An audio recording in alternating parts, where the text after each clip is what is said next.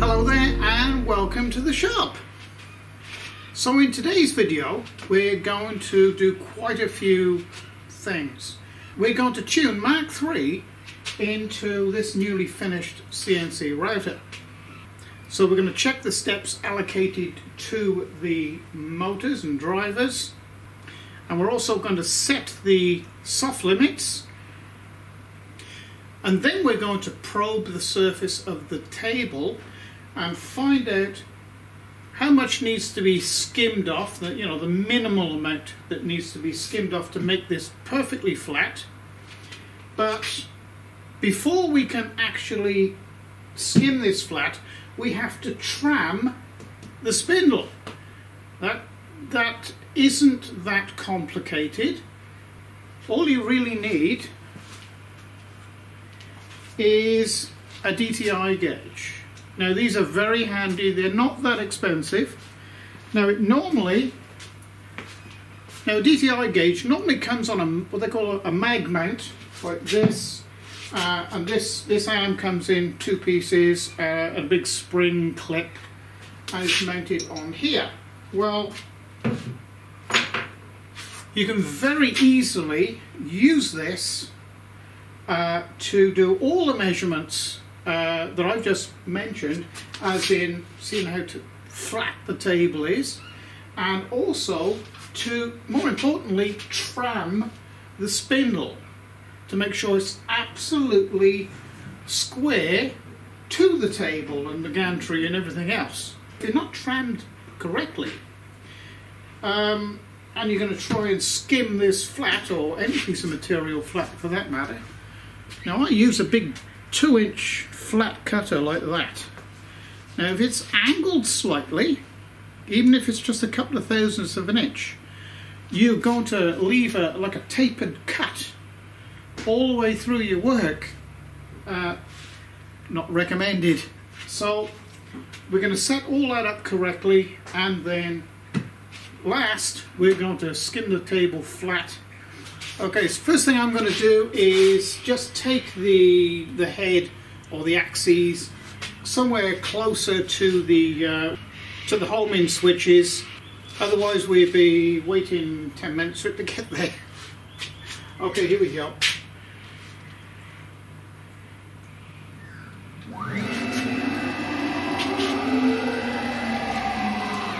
Somewhere near.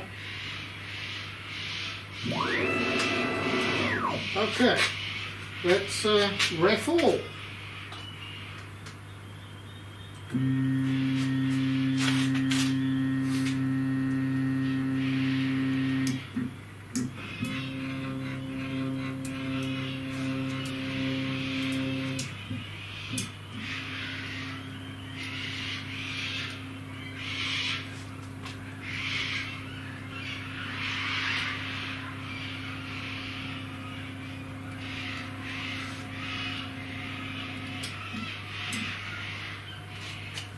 Okay, then turn the soft limits on. Okay, so now it's homed. I'm going to take a measurement now off the side of the Z-axis backplate here to see how much travel I have.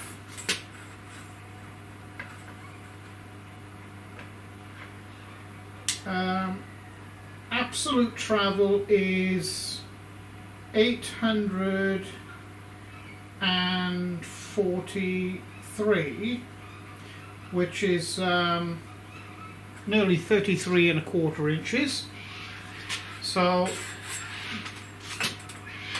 I'm going to do two things here. I'm going to see whether the steps that I've put in for the stepper motors is accurate, because the longer travel that you can use and check to see whether the DROs in Mach 3 are registering the same as the actual travel, the better.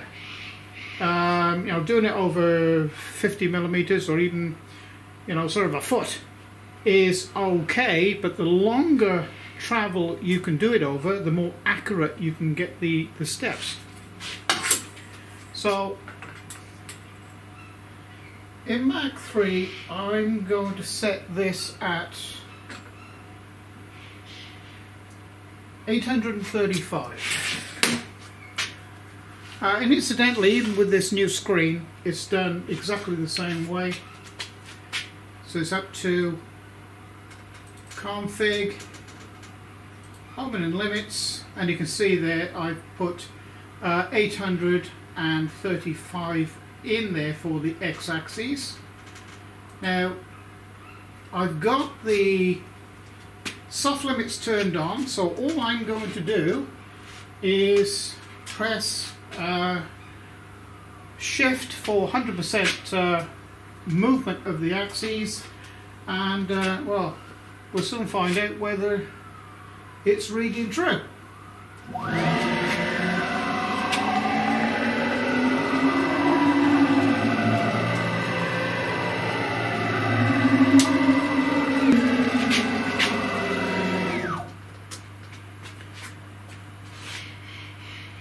That seems to be reading quite well, actually. What do we got there? We've got about 8mm, is that? And that would indicate that it's actually reading perfectly. In actual fact, I think I can squeeze a few more millimeters out of that, so I'm just going to back it off a little.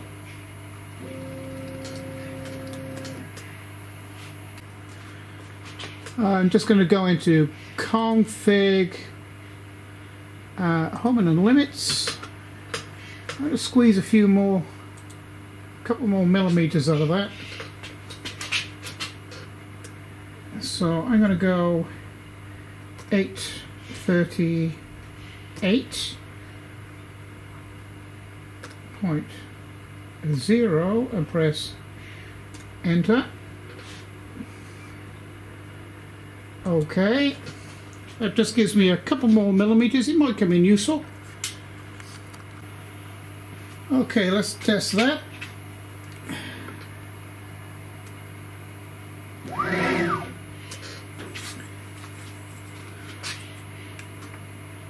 I think that's just fine. Yeah, that'll be fine. I'm happy with that. That's pretty well maximum travel there. Alright, so I've set the DTI gauge up in the spindle, tightened it up. So I'm just going to fetch this down now and take it down further about 1 millimeter past zero. And then I can probe the whole bed to find out, well, the high spots and the low spots. So I've altered the jog setting to 1%, which is a nice manageable speed. So take it down. That's close enough to zero, I think.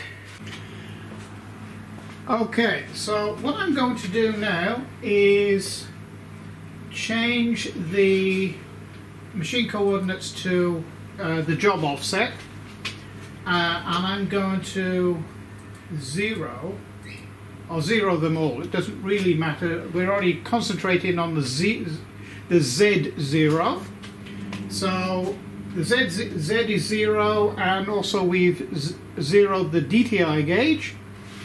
And reading the figures off here, we can tell exactly what part is high and what part is low. Incidentally, to alter the jog setting, you come here to plus or minus the jog setting, or you can highlight this and write in, whatever percentage you require. I find this very convenient. It's all on one screen with this screen set. Okay, so let's probe around the table. Okay, so take your time doing this. So we lift up. So the DTI gauge is clear. We don't want to damage our DTI gauge. And about the center there, and then we'll drop it down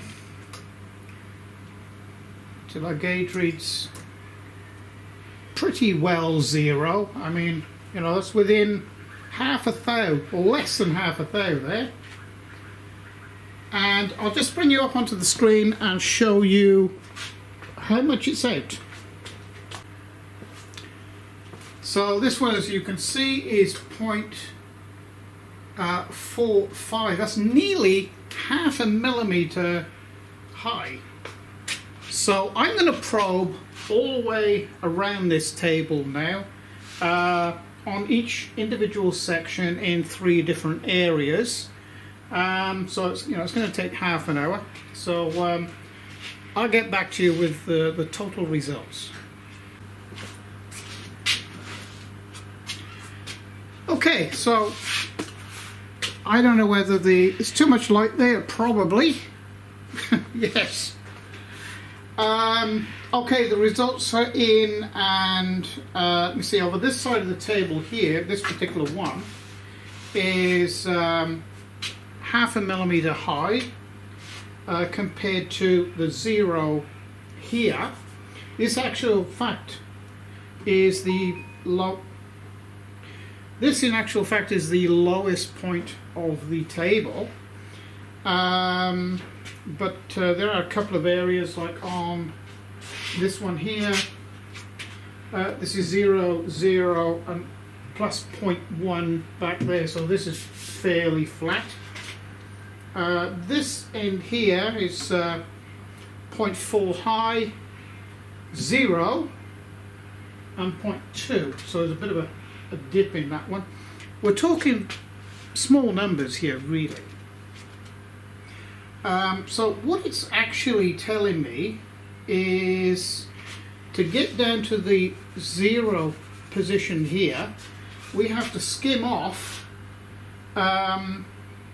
exactly half a millimeter, which is, you know, 0.5. So what I'll probably do to make sure that I do get everything, because there might be areas that where I haven't probed in between here, maybe a little lower, but I don't think so.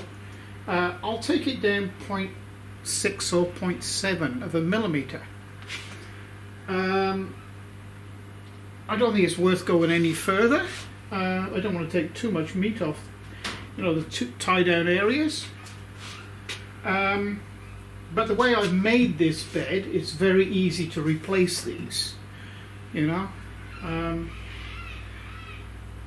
Okay, so like I was saying earlier, until we get the spindle trammed, we can't machine this down flat, because I've only put that into tram just with a T-square, and it's not good enough. Okay, so that's the next thing. But what I personally use in conjunction with that DTI gauge is a granite slab. I acquired a couple of granite slabs some years ago, and they've come in very useful. They are extremely flat. That's why people use them.